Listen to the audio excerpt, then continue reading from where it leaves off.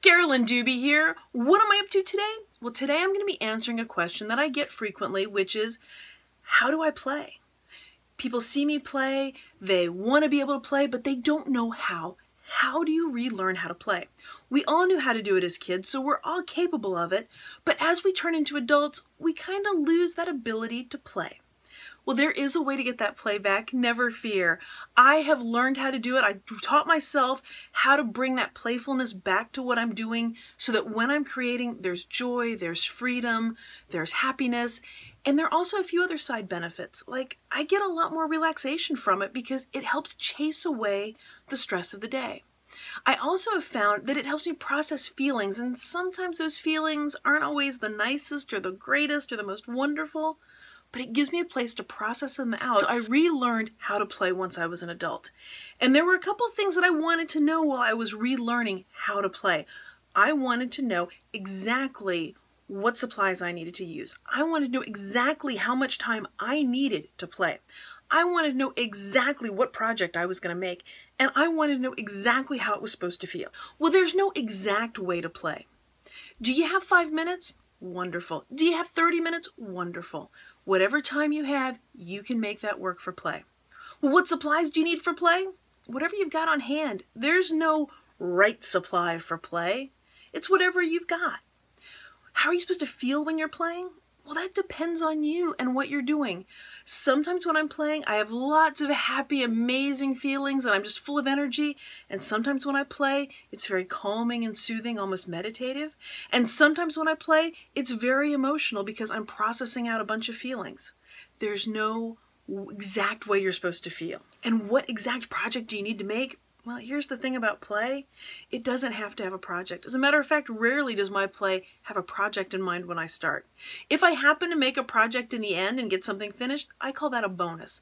For play, it doesn't have to be about a project. Well, I said I would share with you how you can recapture that ability to play. And that's what I'm going to be doing in all of 2016 with the Let's Play Link Party. What's going to happen is each month there's a theme or a challenge, and then each week on Tuesday, I'm going to share with you a different take or interpretation of that. Now, these challenges, these themes, they weren't written by attorneys. As a matter of fact, I don't need any of those inner attorneys, and for those of you that have taken my free workshop Permission to Play, you know what I mean about those inner attorneys. I am going to just interpret it however I feel like it at that moment. There's no right way, there's no wrong way to do this. And I'm going to share with you, though, how it helps me play. And this month, the theme is using something that would be thrown away. Now, does that mean that you'd throw it away? Does it mean that somebody else would throw it away? Does it mean that you have thrown it away? Does it mean that you... It doesn't matter. However you want to interpret it, that's the challenge there, is use something that would have been thrown away. Now, here's the thing about play. Sometimes I set out to play and do something particular, and sometimes the play takes me somewhere else. So when you're playing, if you don't use this challenge or this theme, guess what? It's still play, and we'd still love to see it. Because I strongly believe that play is contagious. And it's the best kind of contagious because it's a way to enjoy life. It's a way to reduce stress. It's just, life is so much better when there's play in it. So if you want to help spread that, be contagious about the play, I hope you'll share what you create with us in the weekly link party over at colorfuljourney.com. Now, along with all this how to play, there's also a chance to win a $50 gift certificate. So how do you get entered in the giveaway? Well, each month, random.org is going to pick one person randomly, hence random.org, to get the $50 gift certificate, which is to Dick Blick this month. And by the way, if you're international, US, whatever you are, it's open to everyone everywhere. But to get entered, if you link up what you're playing with, now remember, it could be this month's theme or it could be anything that you're creating and playing with. If you link that up in the link party, then you get not only one chance, but you get a bonus entry into the giveaway. And you can also get entered by leaving a comment on that blog post telling what you enjoy about something that someone has shared in the link party. Now, of course, you can find out more about play, why I think it's important, as well as the details about getting entered. If you're new to link parties and you don't know how they work or what the etiquette is with them, head on over there, check them out. I have got all of that information there for you. And of course, I hope you'll be sharing what you play with. So what did I do for the very first Let's Play of 2016? I went and grabbed some envelopes that a lot of people would normally throw away, junk mail envelopes. I think they're somewhere from bills that didn't get mailed, that kind of thing. And I decided to play on those. And the reason why I did this is I had to find a way to get the pressure off of me. Whenever I feel a lot of pressure, play doesn't really happen. One of the things that was going on in my head before I started playing was I have another project that I'm working on and it has to be finished and it has a deadline. I was finding myself getting locked up, trying to make it perfect, make it just right. And to get myself out of that kind of thinking, I turned to the play. And that's by grabbing something that I would have thrown away, which is the junk mail envelopes. I knew that I couldn't ruin these. There was no way I could do this any harm because it's trash. How can I ruin something that was going to be trash? So here are the envelopes that I used. A lot of people would throw these envelopes away, but I keep them because I know it's a great place for me to play. Now, I love dressing up envelopes. It's just a lot of fun. Sometimes I send them to people, sometimes I don't, because you know what? Play doesn't have to have a project in mind.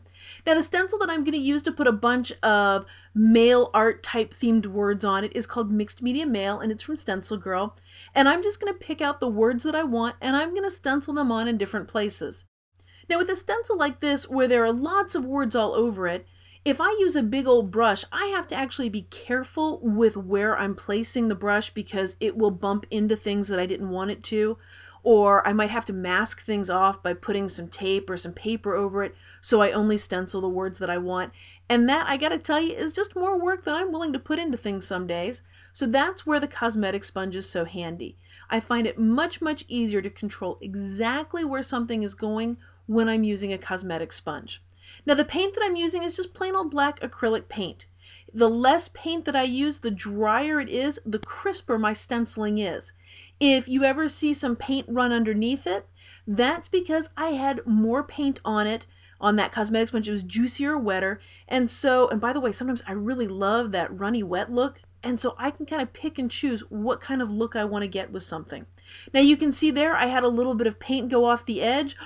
Is that the end of the world? Absolutely not. This is play. You've got to remember in play there's no right and wrong. Now remember what I said about using a lot of liquid on that cosmetic sponge makes things messier? Well, what I'm going to do with this one is I am stenciling the word ideas on here. Part of it's on the plastic, and you're going to see that, wow, paint and plastic, it kind of doesn't always work that well together. But that is totally why I picked this next word to put on that envelope, the big old oops, because it was an outstanding opportunity presenting suddenly. So as I'm doing this, you probably aren't going to be surprised by what I'm about to say. I'm not planning this. I'm not thinking very hard about it. I am absolutely following impulses. Whatever words call out to me, whatever way it sort of says to me to put it on the envelope, I'm just going to put it that way. And the trick is for me to be able to do this is for me to not worry about ruining it. Because guess what? It's junk mail. If I ruin one of these envelopes, I have got a great big stack. I can just grab another one. There's absolutely no pressure. And taking that pressure off is one of the first things that I learned to do that allowed me to play. To just let loose and see where it takes me. And since there are no rules when I play, if I want to stencil a word over and over again, I can. I'm going to put this word urgent 3 times down the side of this because I really like how that looks having a trio of that word. So I'm going to keep adding more to these envelopes until I decide that I want to stop. Or I run out of time because sometimes I only have a little bit of time for play. So whenever my time runs out, then I'm going to stop and I am going to let these completely dry before I add some color to them. Well, now it's time to get some color on these because if you've seen many of my videos, you know this wasn't going to stay black and white. And what I'm doing is using some heavy-bodied paint on here. I'm just using a small amount of it and I'm putting it directly onto that mini blade. And the reason why I'm doing that, is there a great big philosophical reason? Is it incredible for the technique? No, I just don't like cleaning brushes. Now with the yellow, you're about to see an oops. I got some of the yellow onto the plastic, so I just wiped it off with my finger. A little bit of it smudged on the envelope by accident, and then I decided to just embrace that and call it an oops, and I started smearing what was left on my finger on that envelope. That envelope that I had that yellow smear on, it's going to look different than all the others probably by the end.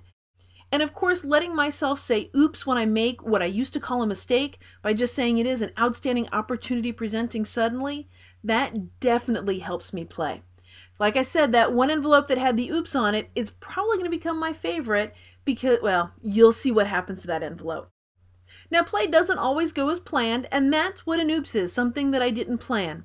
In this case, it is turning that envelope into my cleanup paper, the place where I wipe off the blade or my fingers whenever there's extra paint on them, that kind of thing. That envelope is catching all of that for me now, and that's why that one is going to look more colorful and different from the others. So let's recap all the different ways that were covered in this video about how you can recapture or relearn how to play. Number one is by using something that would have been thrown away. That takes the pressure off when you're using something that would have been trash, because what's the worst thing that's going to happen to it, right? The other thing is by saying oops, by letting yourself say, instead of saying, oh, that's a mistake, I failed, it's no good, just say, oops, it's an outstanding opportunity presenting suddenly. And those are two of the things that you can do to help yourself play. So I'm going to finish these up by adding little bits of color here and there.